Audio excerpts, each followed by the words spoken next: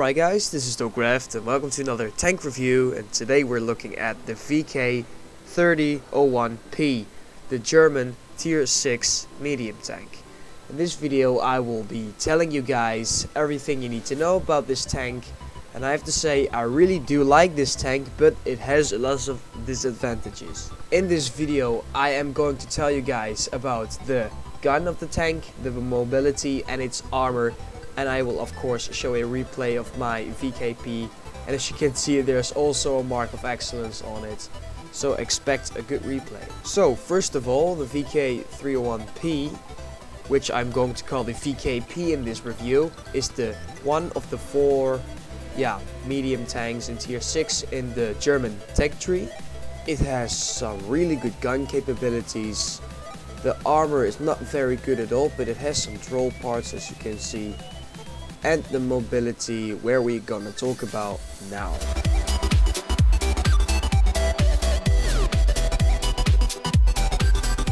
The mobility of the tank is quite good in some points and quite bad in the other.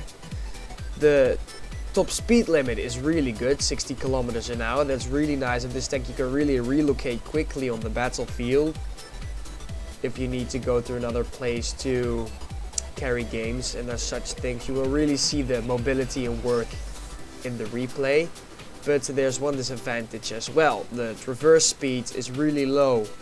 This tank won't be able to turn really quickly. I think that the hull turns quicker than the turret, but that is my opinion. I'm not sure if that is true, but I've got a 100% crew in this vehicle, so that might be the case why the hull turns quicker than the turret. The turret also has 28 traverse speed a second, degrees a second, which is also not very high. So sometimes you have to combine the traverse speed of your tracks and your turret to be able to turn your turret around really quickly if there's an enemy behind you who is shooting your ass. So that's really important thing to know about this tank.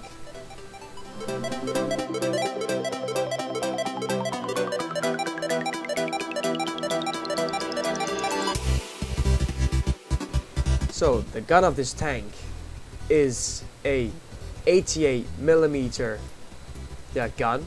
It fires 8.7 rounds a minute, which is really good. Then it's a really high DPM, of which every shell does 220 alpha damage. So that gives you a really high DPM. This is one of the advantages of this tank. That's why I like this tank so much. It has a good rate of fire and a good damage for each tier, which can shave off almost 1/3 of the health of the average tier 6 tank. So that's a good punch for the enemy tank.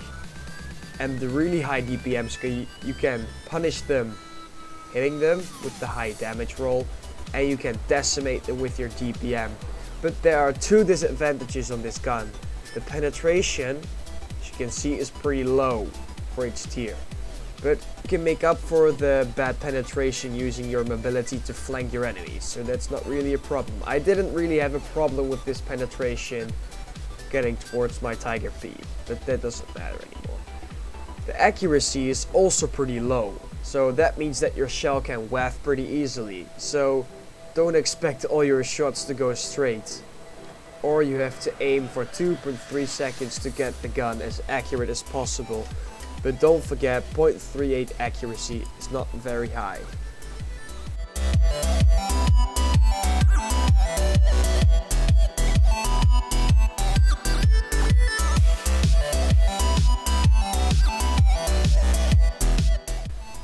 Okay, so for the armor of this tank, I've jumped us into Tank Inspector, which is a really nice program where you can see all the armor values, even the angled sides of armor. So let's take a look of this tank. Let's put the armor plates here.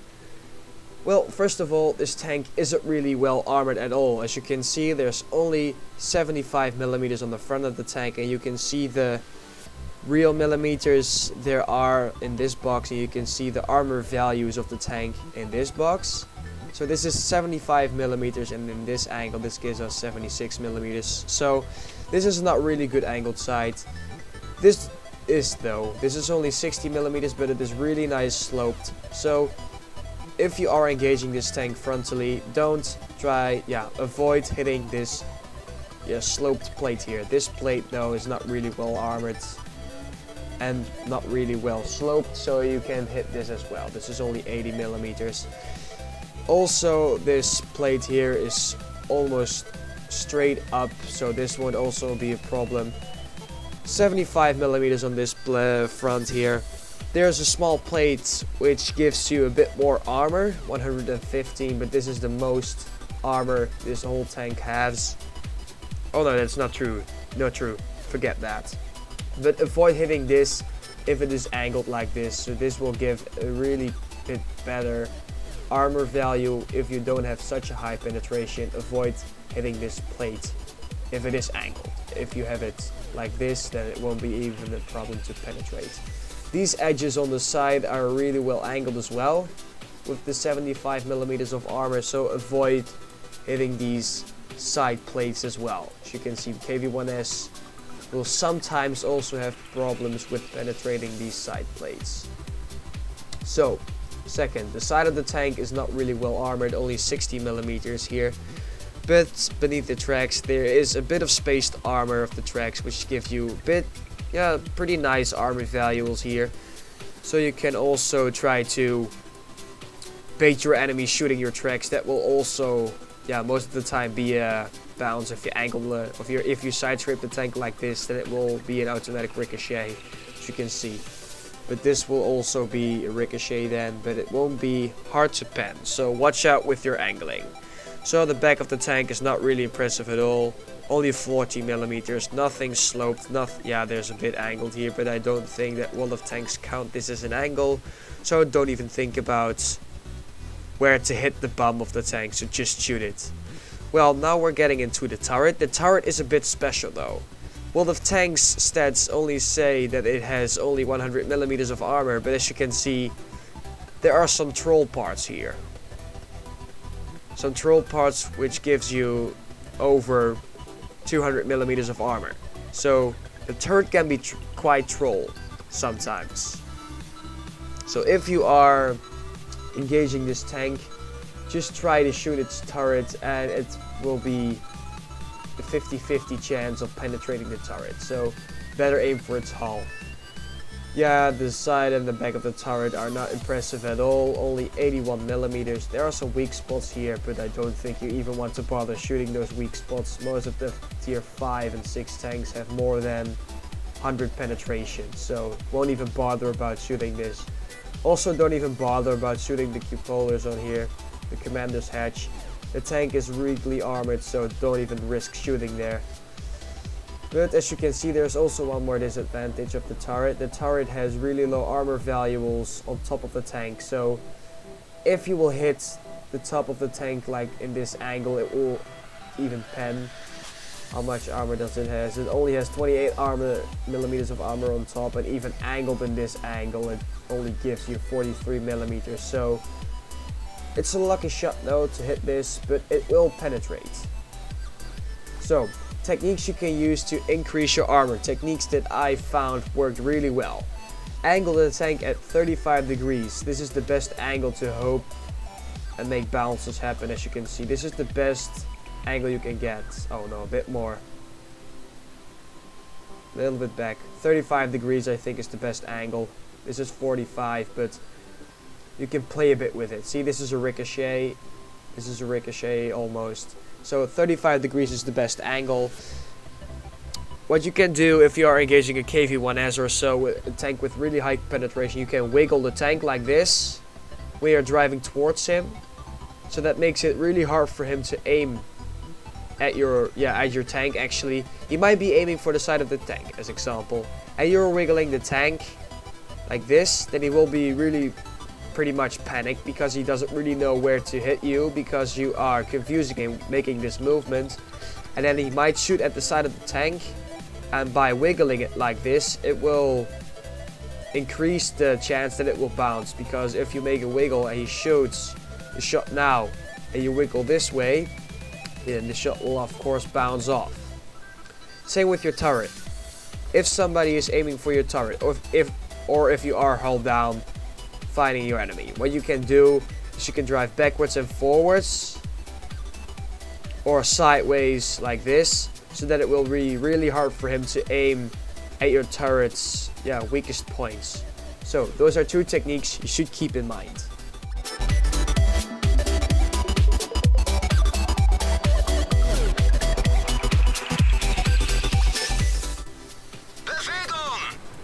Alright guys, so here we are driving on Runesburg on fire.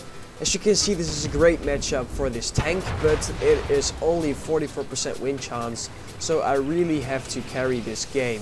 So I decided to go to a really aggressive position right there and E6, but you can immediately meet some dangerous tanks, so I have to keep an eye on. There's a leopard. I immediately angle my armor, take a shot,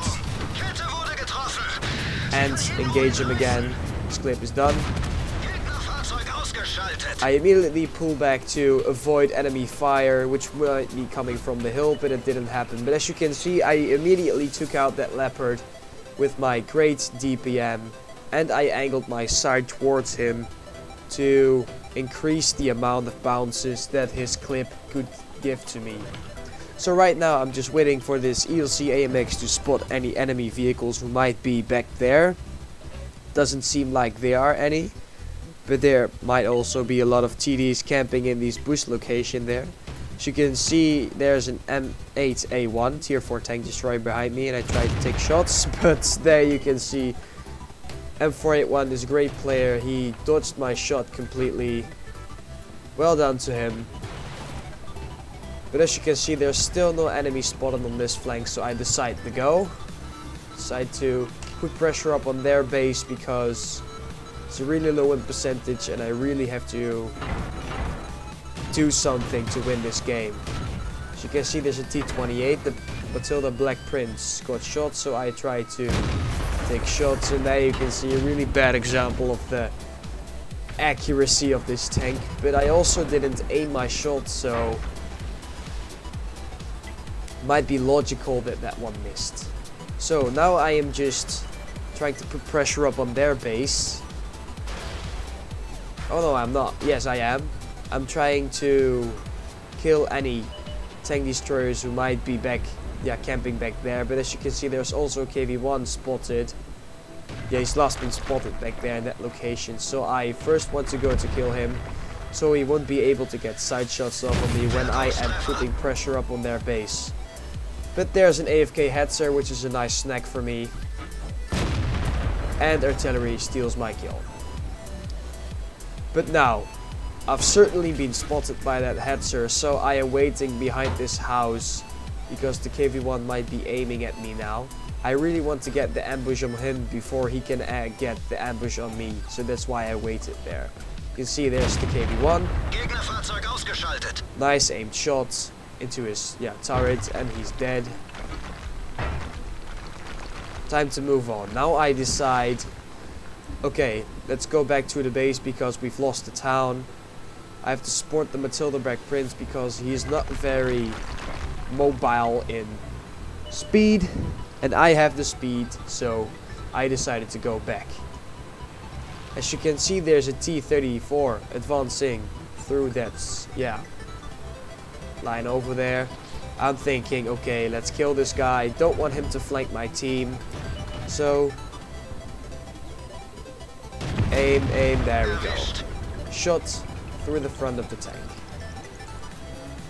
Wasn't fully aimed, but it went in, so okay, now I think there's 2 tanks going to defend the base and the artillery is also still there, so I decide let's put pressure up on their base to try to let the enemy retreat towards their base to come after me instead of killing the artillery and my teammates. But there's a Hellcat, he's facing the wrong way, so I take a shot.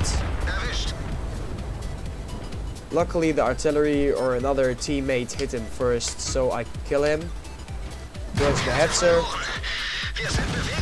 I saw him get spotted, so I stopped and he hit my track. I'm getting hit from left, so now I think, okay, let's stay angled. And there's the artillery who hit me, so now I know where he is. He's back there in the alley line, in the line back there. Oh, he took a shot again, so now I certainly know where he is. So I keep my armor angled with my spaced armor towards him, and I go after him, using these bushes to make the ambush happen on him. There you go, there he is. He's been spotted. Side scraping him out now, hoping he doesn't splash me. He misses. And now I'm going to make a big donkey play because I knew I had to carry this game and I was a bit... Yeah, there we go. I rammed the artillery, but you shouldn't have argued that I should have done that because that cost me... Yeah, a small chunk of my health, which I might have needed. And there's a hetzer on my left, who luckily got spotted now. And now I should have wiggled, used the wiggle technique, but I didn't. I was trying to keep my armor angled, but I should have wiggled. Luckily, the hetzer bounced on me. I really thought that the battle would end for me because I didn't angle really well. But I had to close the distance towards him. Well, now, the KV-1S on the enemy team is low on health, but also has a Top Gun medal. Yeah, also can be... Yeah. Only one of us can have Top Gun now, so I have to kill him to get the Top Gun medal. So, there's 2 enemy tanks capping, so I don't want to delay the game. I want to go in there and kill them as quickly as I can. I have to reset the cap. Luckily, he's facing the wrong way. I took a risk by aiming long there, but I wanted to make sure that the shot went in. And there's the SU. It was really important that the KV-1S died there. He really could have ended the battle there for me. This is only a tier 4 tank. But I do have to think about my engagement now, because he can kill me in one shot, I can kill him in one shot. And now I close the distance. I'm closing the distance to him to make it harder for him to kill me. But I did only go when he was unspotted. Don't go when he is spotted, because you are driving, your accuracy is shit, and he can easily take a shot at you. And there we go. Satisfying moment. I killed the last remaining enemy tank. Unfortunately, there's no medal for standing alone against 2 enemy tanks, but that's not really special as well. Yeah, it's not really special. But as you can see, the SU didn't really stand a chance against me because his gun is mounted in the middle of its tank. It doesn't have a really big gun arc. So I would have seen the side of his tank earlier than he would have seen my tank. So, and it was angled well, so I think he did penetrated his, yeah, he would have penetrated his shot. But that's it for the battle, and as you can see, 8 kills, so that gives us another Redley Walters medal. What is a really nice result. So let's take a look at the post-game stats. So, Ace Tanker badge. And as you can see, the Mark of Excellence next to it. Was really happy to pick that up, my 2nd Mark of Excellence. And of course the Redley Walters medal for killing 8 enemy tanks. The Top Gun medal for killing 6 enemy tanks. Defender medal for defending the base above the defense points. And a Spartan medal for bouncing a shot when I had less than 10% of my health remaining. But unfortunately, we did not get the high caliber medal because look at the KV-1S on the enemy team. He did 300 more damage than I did, so well played to him. I didn't do a lot of damage this battle, which didn't give me the high caliber medal. And I got 1053 base experience, which got me the Ace Tanker medal, where I was really happy about to pick up because I had around 20 battles played in this tank where I got the first class medal and never got the Ace Tanker, so I was really happy to pick that up. So guys, I think that's it for the VKP review. Please leave a like, as I did put a lot of time in making this video. I hope you liked this review, I hope it was being useful to you, and I hope I've told everything you need to know about this vehicle. So guys, that's it for the review. Hope you liked it. See you later, guys.